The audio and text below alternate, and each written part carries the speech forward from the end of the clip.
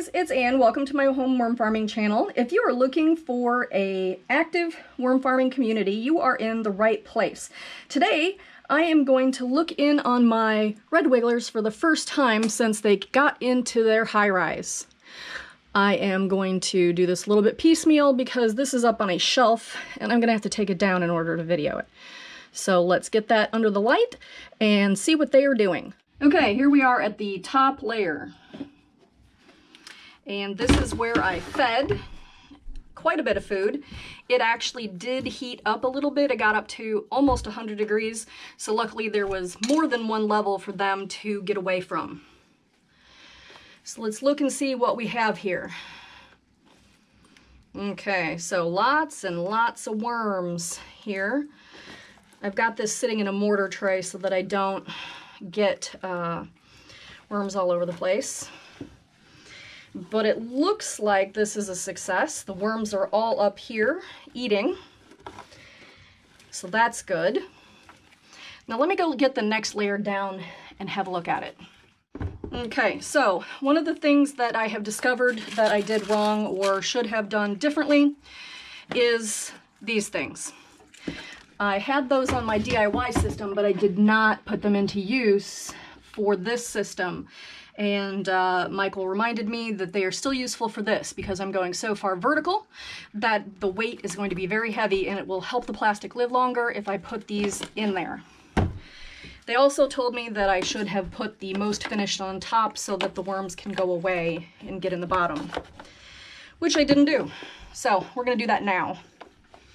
We're going to put those risers in to hold up the weight, and then we're going to put this one back on top and have a look at this mostly finished layer of the worm bin that was transferred over from the DIY system. So if I had started this all brand new, I think I would have definitely done this differently. I'm going to take any of the big chunks out.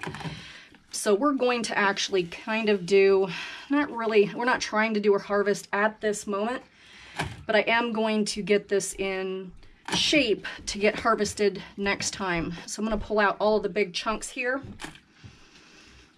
Mostly avocado shells, but hopefully with this disruption,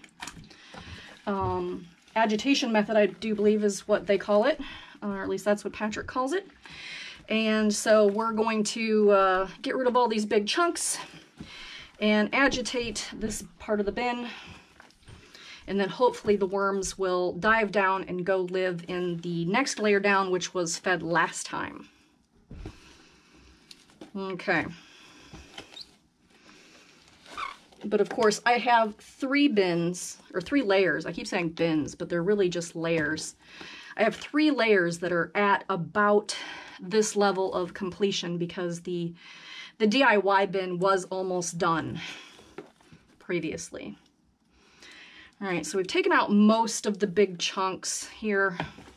That should help the worms out a little bit in getting them out of this area. So let's look at the next layer. That was also almost done. I'm gonna put these little risers in, kind of distribute that weight a little bit.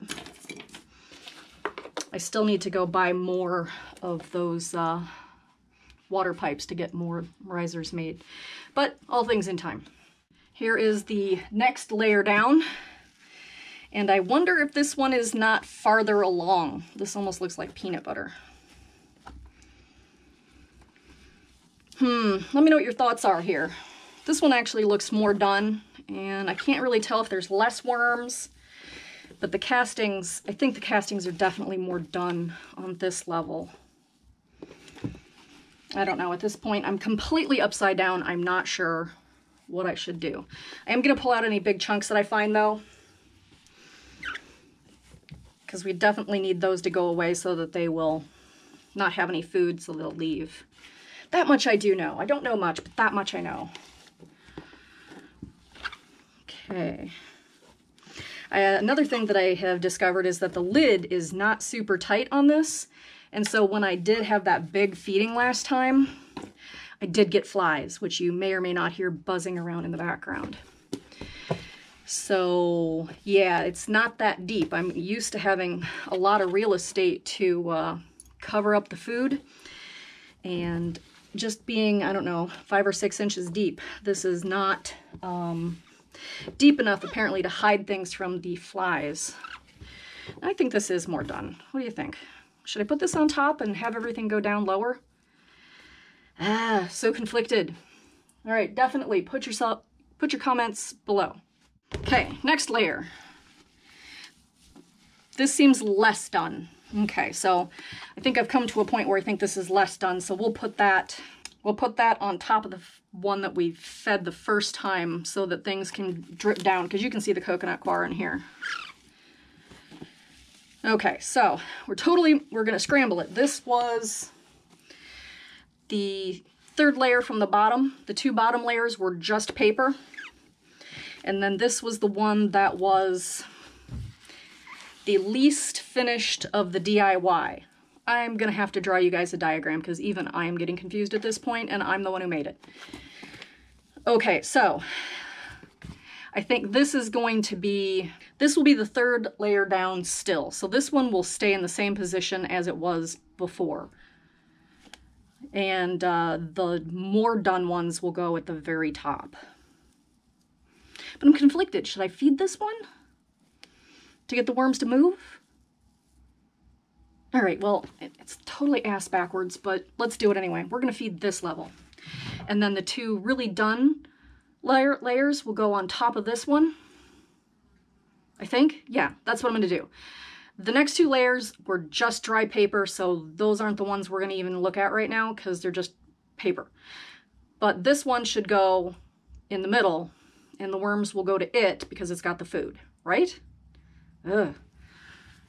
Feel free to put all your comments in there. I learn as much as everybody else, so definitely for anybody who wants to buy one of these systems, definitely for the good of everybody, if you know what you're doing, please put your comments below. Okay, and we're just gonna feed them right down the middle here. Give them a little bit of bread. And then I'm gonna put this back on, just in case you wanted to see what that first layer of the inoculating looks like. It did get wet from all that wet food that I put in there.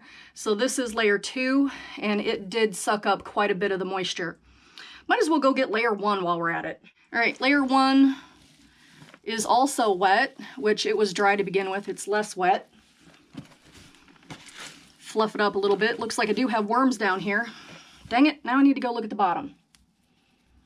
So the bottom did have some worms in it, so I'm going to relocate them and put some of this dry bedding in the bottom. Okay, now I'm gonna put it back together.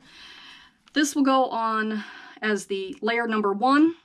This being the wetter of the inoculating trays is gonna be layer 2.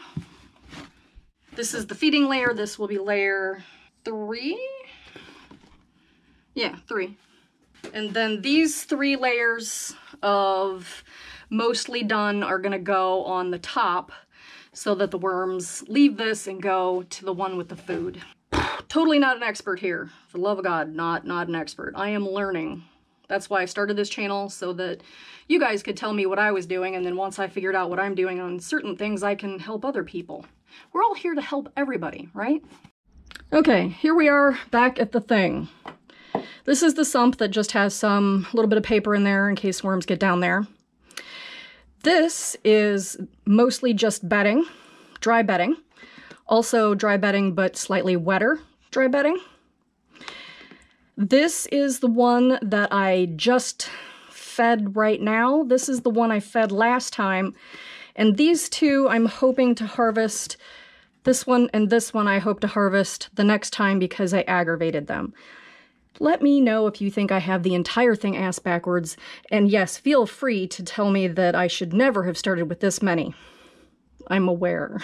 All right, guys. Well, I don't know if I should say, are you liking this content? But hey, who doesn't like watching a slow train crash? So, at any rate, if you want to, I have a playlist for this, which is only 1 layer long. I will put that over there. But the red wigglers themselves have their own playlist, which I will put over there. And if you don't want to see any of that, YouTube thinks you're going to like this video right over here. All right, guys, thanks for hanging out with me and my worms, and everybody, have a good day.